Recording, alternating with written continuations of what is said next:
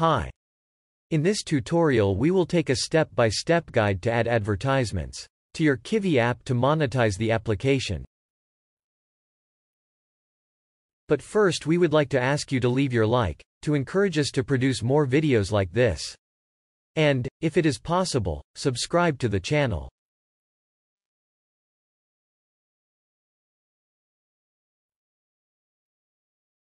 The first step to add ad to your app is to configure your code with the commands from the Kivmob module.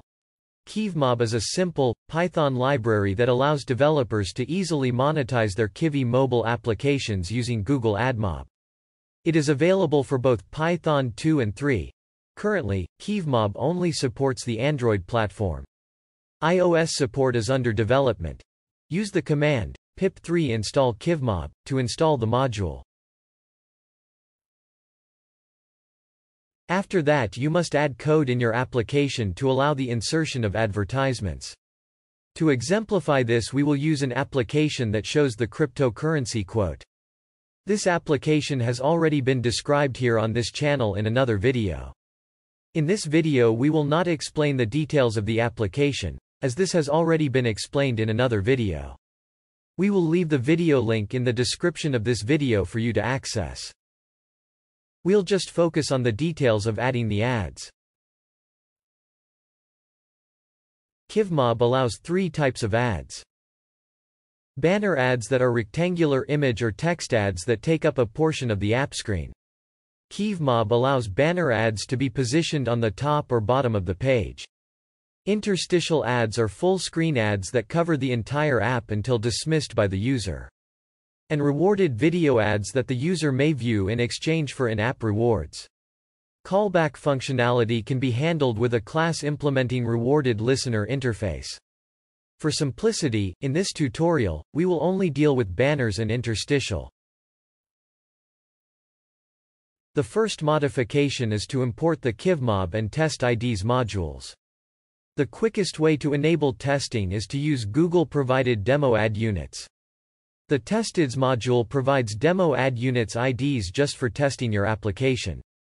Ad units are containers you place in your apps to show ads to users. Ad units send ad requests to Admob, then display the ads they receive to fill the request. When you create an ad unit, you assign it an ad format and ad type.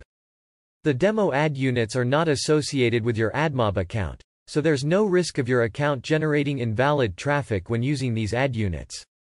Make sure you replace these IDs with your own ad unit ID before publishing your app. On the Google Admob site it is possible to see demo ad units IDs. The application screen is specified through a builder object and has not changed in relation to the application defined above, described in the aforementioned video. We will not go into detail here in this video. After that you need to create a Kivmob object passing the IDs. In this case we will use the demo IDs. This object can be created in different places. In our example we chose to create it in the class that represents the application screen, the panel class, in order to have greater control over the appearance of advertisements. We pass the IDs of each advertisement type in the class's init method, since these IDs must only be passed once in the application lifetime. In the case of the ad of type banner, we pass the argument false to indicate that the banner is displayed at the bottom of the screen. If we pass true, the banner will be displayed at the top of the screen. In this application we define that the advertisement in banner format will appear when the user presses the button to request a quote of the cryptocurrency selected in the spinner.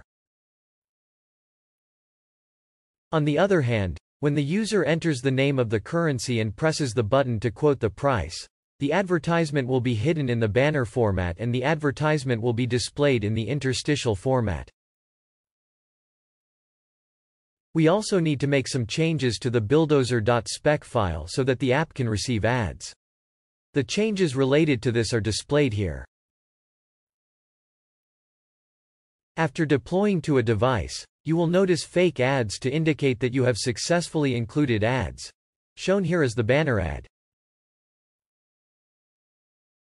On this screen, a fake interstitial advertisement is shown. Once you've accomplished this step, the next step is to open an Admob account. You must have Admob account in order to advertise. You can create an Admob account by following these steps. Go to admob.google.com and click on Sign Up. Select your Google account which you will sign up. After filling in your data, the following screen is going to be displayed. Select the Apps option from the menu on the left of the screen to add an application. This screen is going to be displayed. Click on the Add Your First App button. This screen is going to be displayed. You must then select the platform you are targeting your application to. In our case, we selected the Android platform. You must indicate if the app is available in an app store as well. We will indicate that the app is not in a store, but in the future it will be mandatory for the app to be available in an app store. After that, click on the Continue button. This screen is going to be displayed. Enter the app name and click Add App. This screen is going to be displayed stating that the app has been added. An identifier for your application has been generated and can be found on the App Settings tab. Click on Create Ad Unit. This screen is going to be displayed. You must select the type of ad you want to create a unit for. In our case, they will be for the banner and interstitial type. This screen is going to be displayed.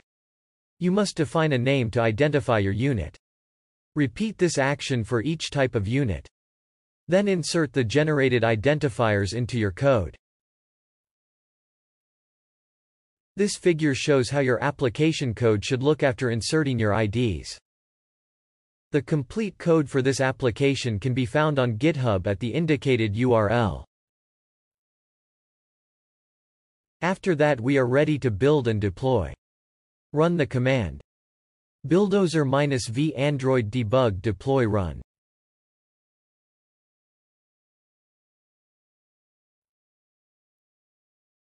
If you want to debug the application, run the command shown after the application starts running. We have arrived to the end of the tutorial. Thanks for watching and I hope it was helpful. Leave your like if you enjoyed. Please, subscribe if you want to watch more videos like this.